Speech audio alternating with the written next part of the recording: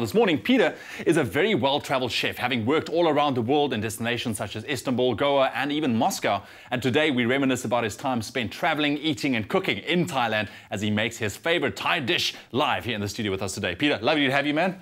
Welcome back. Always good. So, I mean, I think we share both a big love for Thailand, especially the food as well. Very flavorful. I think as South Africans, it's still probably one of our biggest destinations because it's very affordable. That's it. And we love food, and that's what Thailand's about. It's good beaches and great food. Brilliant. So this is your favorite Thai dish, Tom Yum Gai. Yeah, the reason why I say it's probably one of my favorites is because it's got all the flavors that you would normally have in a Thai dish. So basically, what is it? Chicken soup thing? A chicken soup, but you can change it accordingly. So I put some oil into my pan, nice and hot. Some chicken. Obviously, this could be vegetables or whatever. Yeah. We're going to give that about 2 seconds or so. Sure, nice and hot. Nice and hot. Remember, anything with, when you're dealing with Thai foods and stir frying and all that, you always use a hot pan. So it's a very quick process. Okay, now that's in, I'm going to throw my mushroom and my onions. Okay, and these are not to be cooked down because these are part of the food. So you don't want them to be cooked down completely. Okay, just give that a bust. So what is it about this particular dish that caught your attention while traveling in Thailand? It has all the flavors that every Thai dish should have. So you've got your red curry paste. Okay. You've got your galangal, which is a dried ginger. Yes. You've got your lime leaves, which are, we get them here as well. It's that, you know the rougher lemon that's got all those little bits on it? Yes. That's the kind of lemon. Lemongrass. Okay, so we're going to pop those in. We're going to pop our galangal in. Pop that in. And the important thing whenever you're making any curry is pop your spice in that it can actually sort of work its way onto the food items inside this. It's not just the sauce is tasty, the whole dish is tasty. That is brilliant, but that is the thing that I love about Thai cuisine as well. It is incredibly flavorful. We have some tamarind paste. All right. Okay, so tamarind paste in there. Okay, and that's roughly about it. I'm going to throw a little bit more chili, some nice red chili for the color and a little bit more heat. All right. Going to throw in my chicken stock. We could use vegetable stock here as well if you want. Yes.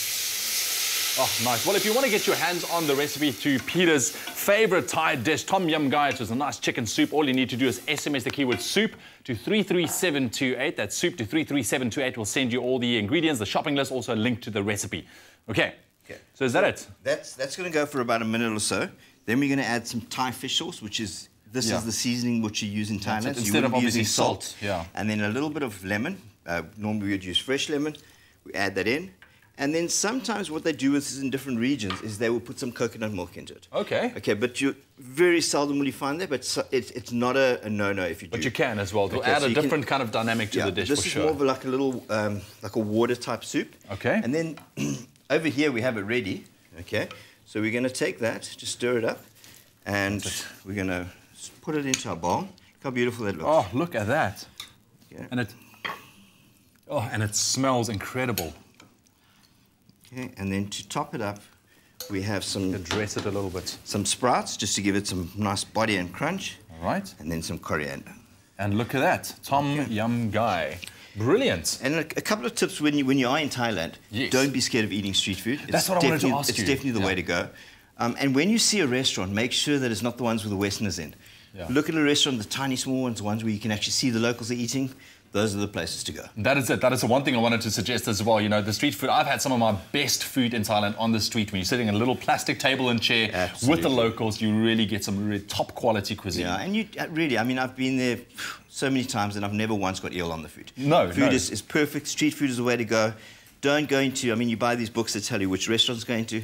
It's not necessary. Use your eyes, man. Hit the streets. Absolutely. Love it. Peter, thank you so much for joining us, man, and sharing your recipe. That keyword, once again, soup, to 33728. Tom Yum Gai, a nice Thai chicken soup. But we are sticking to Thailand at the moment. If you're looking for a destination that has some great food, friendly locals, and is pretty affordable, then I think Thailand definitely is a great choice. But like I said, we are staying in Bangkok City while we look on the new year with renewed hopes and ambitions. There's still a mountain of problems which threaten peace and prosperity the world over. So what are the main issues facing us and how can we overcome them in 2016? That is the big question. Now, young leaders who actually came together at the One Young World Summit last year shared their stories and trouble and triumph in their home countries.